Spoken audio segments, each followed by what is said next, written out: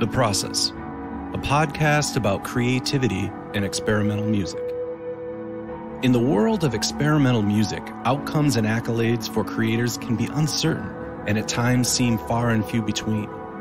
Therefore, creators and practitioners of experimental music must embrace the one thing they will always have complete control over: the process. This podcast aims to understand this creative process by listening to new works and discussing them with their creators. Each episode focuses on one creator and their music. Understanding how and why they create can inform aspiring creatives and help audiences better understand and navigate experimental music. I'm Dr. Doug Bielmeyer, and I'll be your host as we explore the world of experimental music, creativity, and the human need to find purpose in their world and lives. This is The Process.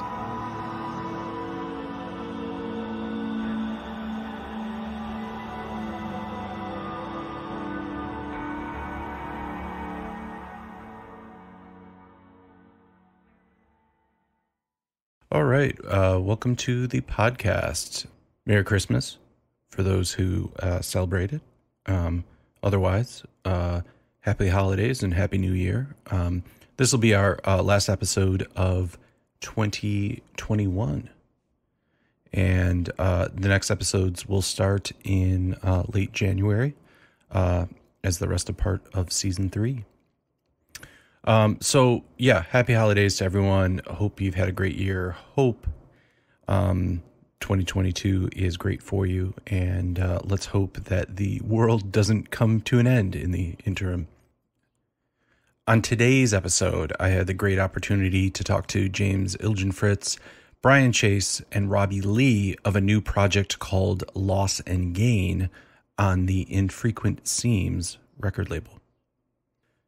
The project is fantastic. It's experimental jazz. It's just experimental. It's droney sometimes. It's ambient sometimes. Very interesting. Today we'll listen to a bit of Fragile. We got talking on this episode about the creative lifestyle, and I used one of the classic creative cogitations. 2.3 is a creator's lifestyle linked to a stable existence. And I guess my thought was I was focusing on these sort of tropes about how, you know, the starving artist or the struggling artist or even the tormented artist. And the group was very optimistic about the whole creative process. And you'll hear both Brian and James have sort of a, well, that's life and this is meant to happen. And if it doesn't work out, try something else. And, you know, both of them, including Robbie, have been very successful in careers in New York and in the experimental scene and music industry. So it doesn't come any surprise that their response would be, if it doesn't work at first, try something else. But I think something Robbie said that you'll hear towards the end of the podcast talked about how we envision what the creative process is, or the common misconception about what creating is. And he said something very interesting. He said that we often look at being creative as a means for the creator to express themselves. And instead, he looks at it quite differently. He looks at the creative process as a way to create ourselves or create our identity. I think that's very interesting. I think that's very exciting, but I kind of question, does that really mean anything? Is that just creative speak? Okay, so if I'm being creative and I'm creating my identity, if I cease to create, am I no longer creating my identity? Do I not then have an identity? I don't know. Maybe that's not important. Maybe that's taking something that was a message that was actually really positive and sort of nitpicking at it. But I wonder then, does that put a lot of pressure on as I'm trying to create or as I'm in the creative process that this is an act of me creating myself? And so then am I not being honest with myself if I'm not creating the things that are me? Or does it get so meta as what I create ends up being me? I feel like I'm in a really bad science fiction movie about changing or altering the future. I guess I didn't like that answer, and I still can't figure out if it was one of the most genius things I've heard about the creative process in a while, or if I'm missing something. Either way, I think you're going to find this episode fascinating, and hearing James, Brian, and Robbie talk about their music and their current project, as well as just some of their great ideas and concepts for creating not only experimental music, but just music creation and communication in general. So let's start things off here by listening to a little bit of Fragile, just the first part of it. And then learn a little bit more about James, Brian, Robbie, and their Loss and Gain release on the label Infrequent Seams.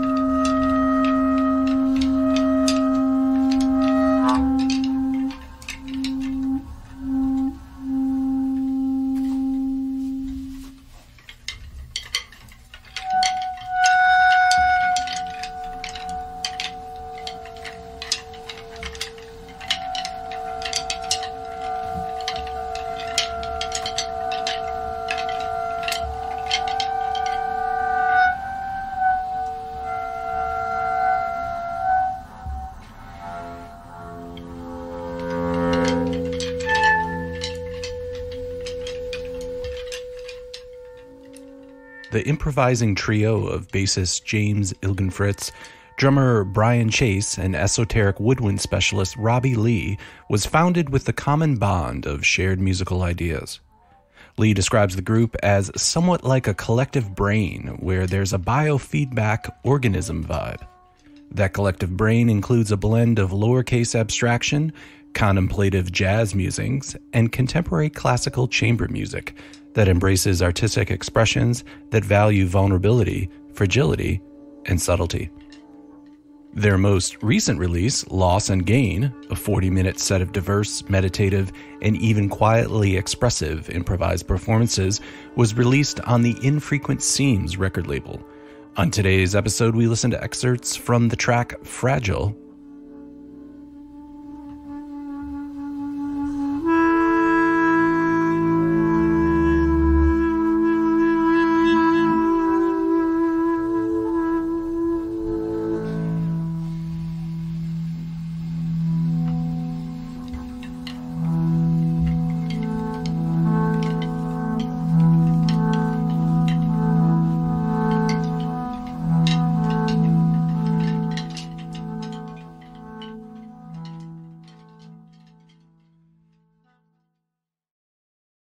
So let's begin with the creative process. Where for you as a group does and did the creative process begin for a project like Lost Gain? Robbie, why don't we start with you and we can kind of go around the horn? It's a largely improvised music group. And so I think the creative process really is more individual, and this is not a group where we get together and have a band meeting and discuss a plan. There were a few plans made for the recording session about after playing together for a while, when you're going to go into the studio on a limited time, how do you get the most out of that experience? And that might be the most deliberate that we have ever been as a group. I would say, though, for the large part, the creative process of this group, it's such a close listening, playing environment that the creative process is almost this microscopic microcosm that's invented in the act of playing itself. That's sort of abstract, but it feels correct. It's not a pre-planned environment. but it's also not free improv, anything goes. It's more like collectively trying to find a space together with the piece that you're able to bring. It's very hard to talk about that in a not completely abstract way. Does that mean anything? Yeah, so James, I'm assuming then, kind of what Robbie's saying and kind of listening to the album, that there wasn't written parts. There wasn't like you weren't handed sheet music and you weren't like a session musician and you didn't show up to the gig with sheet music and a chart to follow. So Brian brought in a chart, so to speak. He'll talk more about it later. Great. But and that was also with a different tuning that brought these harmonics and things. And so that would be sort of like something that we brought to the recording session in particular, plus some strategies about what types of pieces we wanted to record. We'd done only a couple of gigs together before that. And I think, one thing I think is really important is that the recording session itself really defined our long-term working dynamic, I think, because all the gigs we've done since then, I think really, like, there's a real difference between the couple of gigs we did before the recording session and then what we did at the recording session and what the gigs that came after that were like. And I think that the gigs that came after that, so the recording, you'll notice, has a lot of shorter tracks. Mm-hmm. And when we play, usually we play longer pieces. I don't actually recall too much how that worked with those first couple gigs, but the next gig we did after the recording session, we did long pieces, but the listening and the shared language and sort of sonic empathy was on a completely different level from the gigs we did before the recording session. And I think that process of recording and sort of identifying, we're going to do a piece that looks at this aspect of what we do and this aspect of what we do. That's sort of how we approached the recording session. The result was that when we would get together and play, our languages already were really calibrated. So we were always, sort of speaking a shared language at that point because we understood the translations and so forth. And so the pieces were generally much longer, but they were also overall on this very close listening level. And I really feel like it was the recording session itself that really took it to that level. So Brian, I was wrong. There were charts. So were these like lead sheets, like from a traditional jazz kind of lead sheet thing? Were there Nashville numbers involved? There were only 2 charts, and then one of them ended up on the recording. And that particular piece, which is called Happening, is a piece that's that has a bass part that's in just intonation, and then Robbie and I improvise on top of it. So that was the outline for the piece. Mm-hmm. So, and anybody can answer this one then. So when did you first meet, or what are the rehearsals? Because you said you performed some, perhaps you rehearsed some, then you went into the studio, and then there's been sort of life after that. So where was really the beginning point? Was it just a jam session? Was it a rehearsal where you're looking at these charts?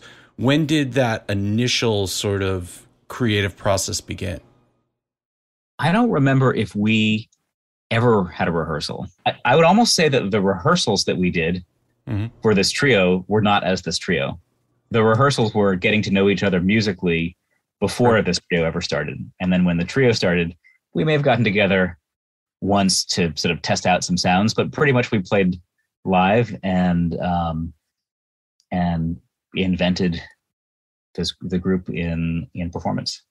In a way, the performances were sort of the impetus or the beginning of this creative process. One thing I'll add with the creative process is that I think it's important to note what Robbie's describing as a shared friendship and a shared musical relationship, and then within that, there's the the common particular interests. I think what was said as like the microscopic microcosm of sound. And then also what James said, like sonic empathy. So it's like, I think you can describe us as like, we're like buddies, like we're friends, right? And like we have like active musical lives together, and then within the community, and then on top of that, like our very specific interests overlap in a strong way. And I think that like overlapping is a real fuel to the fire for the music that we make.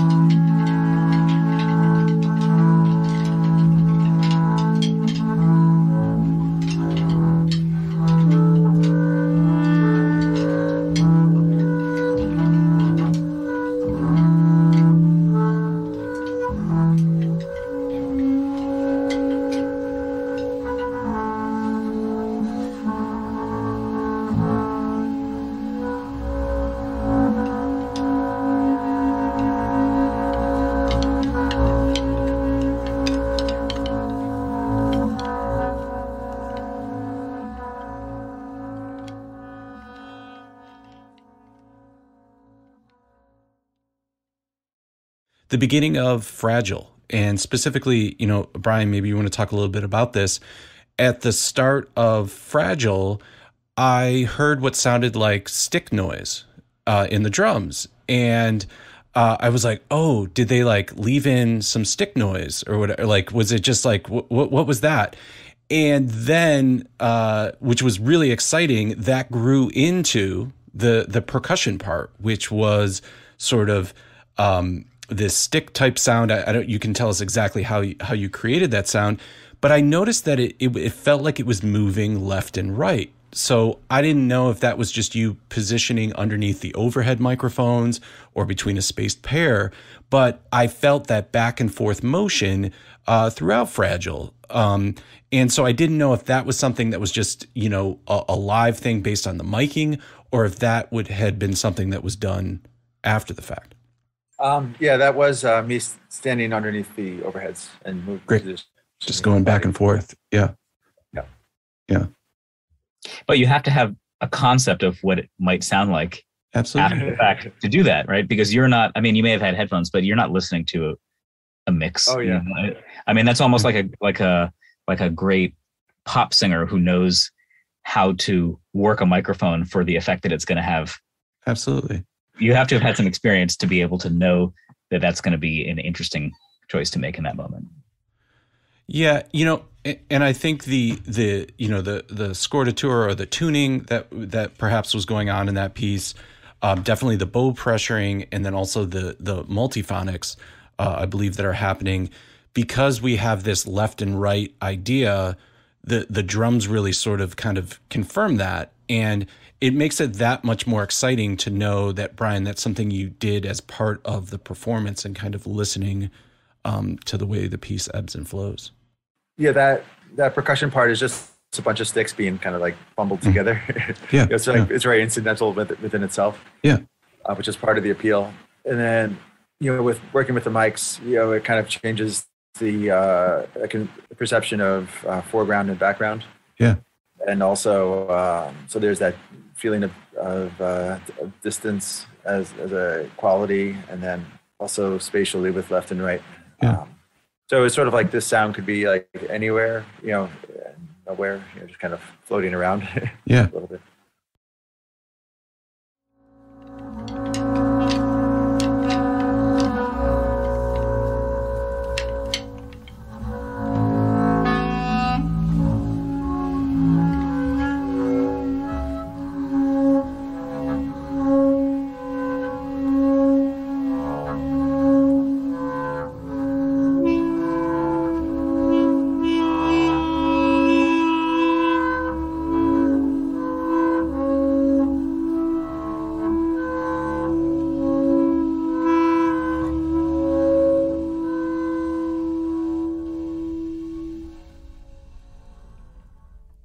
I think in general in life that stability is a myth that we provide for ourselves, and we project, certainly on social media, we project out to others. Sure. I'm fine. You're fine. Everything's doing great. Yeah. Doing great. I'm successful.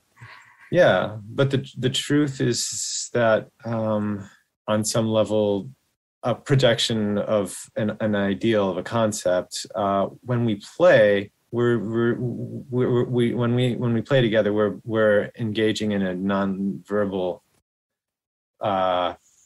communication. Absolutely. And the things we're not saying are communicated in what we're playing. So we have a deeper conversation sometimes by playing together. And the conversation that does happen inevitably before and after is sort of the light stuff. And when we get to the playing, there's a fullness and emptiness at the same time, because language is not, our actual spoken language is not getting in the way. So there's an emptiness there that it, clears up space, but there's a fullness to it because we're communicating things that we don't really manage to communicate, even if we want to, when we are trying to discuss things. So to me, the playing itself is a more stable realization of who we are as people. And so this stability is in the creative act, and everything around it is sort of like a rough facsimile of What about the trope, though, that the creative process itself is destructive to the creator? That being unstable or unhealthy? Well, I always feel like there's, it always leads to something else. Just, it's like, you follow like one creative direction, and then you're there, but the path never ends. Just kind of keep on going. Yeah. You hit a wall, just go in the other direction, move. Yeah. Or either that, or each creative, revelation is a discovery leading to something else. So it's like, oh wow, awesome. But then then you kind of look past it and you keep going. So it's the twists and turns of time. To be very poetic about it, I suppose. But we always have to react and find the path, and the journey itself is where the truth reveals itself. Our strategies often are really just the life happens when our strategy encounters these barriers, and we have to adjust. And that's where we truly experience life. I think there's a normative way of looking at what it means to be an artist, which is that that we make art as a means of self-expression. Yeah. And there's a much more interesting way of thinking about life as an artist that I learned about a long time ago, and I think has really been a important guide, which is the idea that being an artist that art is an act of self-creation, not self-expression. And if you feel like you have this one important core thing inside and you've just got to get that out and say that, then that can drive you mad. All of the setbacks along the way, external and internal. But if you view, James said something kind of similar, if you view this as an infinite process where the point isn't to say the thing that you were trying to say and then you've done it, but finding out, in some ways, making this album, we come to it with ideas about what we think we might be doing and some compositions, but we find out who we are in the act of playing together, performing together. So this idea of self-creation through art, and it doesn't mean that you created yourself when you played and then now that's the thing you are. You're always self-creating. Every time you are art making, you're self-creating. Well, gentlemen, this has been fantastic talking to you today. Thanks again for making time to talk with me about the album. Before I let you go, where can we go to find out more about Lost Gain, about the release, and where can people go to listen to some of this, hear some of this project?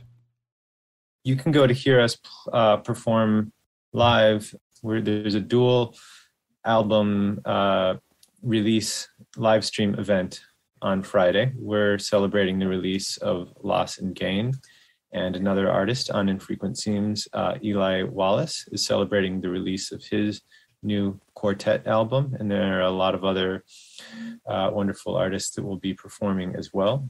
And the album is available on Bandcamp. It's if you can simply Google for Infrequent Seams, and you'll find the label's site where all of our it's mostly on Bandcamp what we have there right now, and our album is available on CD and cassette and high definition streamed audio. I believe it's also available wherever you find your music, as they used to say, wherever albums are sold.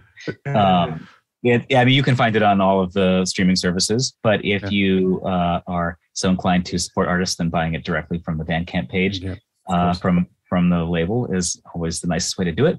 But you can also hear it in many places online. And I believe that when you look it up in streaming services, it's under all three of our names individually. So it should be easy to find if you search for James Ilgenfritz, Brian Chase, or Robbie Lee.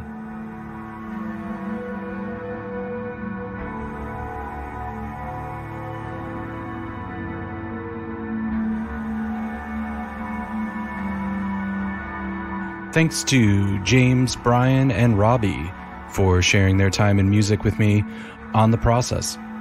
As always, if you enjoyed this episode, check out other episodes in the series, and as always, like, subscribe, or leave a comment on your preferred podcasting app. I'm Dr. Doug Bielmeyer, and this has been The Process.